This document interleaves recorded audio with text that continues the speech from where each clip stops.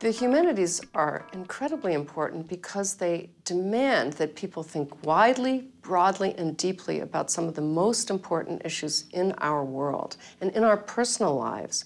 When we end up specializing certain areas, such as that involve focusing on skills, we tend to neglect larger philosophical, moral issues that guide people's actions, that make people act the way they do. Humanities is constantly focusing on that. Also, the humanities involve a constant demand that you analyze, that you write about, that you really delve very deeply in a structural way that is that makes you smarter when you do it. So you understand the people who might work for you, you understand the way societies work, the way economic systems work better, because you're used to doing analyses, very deep analyses of poetry, of literature, of art.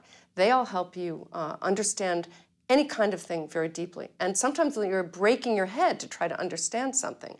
So it's a good skill to learn, actually, to be able to analyze something that's completely alien to you until you get deeply into it.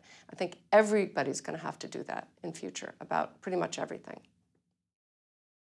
I try not to think of art history as being a path to a particular career, although, of course, there are millions of careers that you can do with art history. You can become a curator, you can become a professor. But my students, the ones at a liberal arts college, they end up being doctors, they go into finance, some of them become sculptors, some of them become English professors.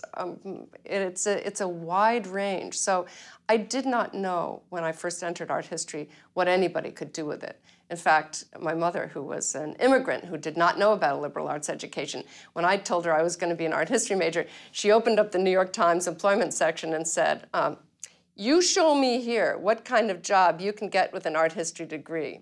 So I've been answering her in my own way for years by saying, you don't have to have a specific job in mind when you study art history, but there are many, many things that you can do afterwards that will make use of your art history degree.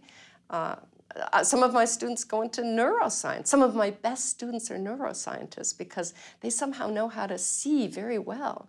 They use their visual equipment to do the kind of thing that I do, visual analysis. They're excellent at it. So who can explain? So I don't limit my students to the ones who just go on in the career using art history. I really think all of my students in every department and every career path, they will be using the tools of art history that they learned in my classroom.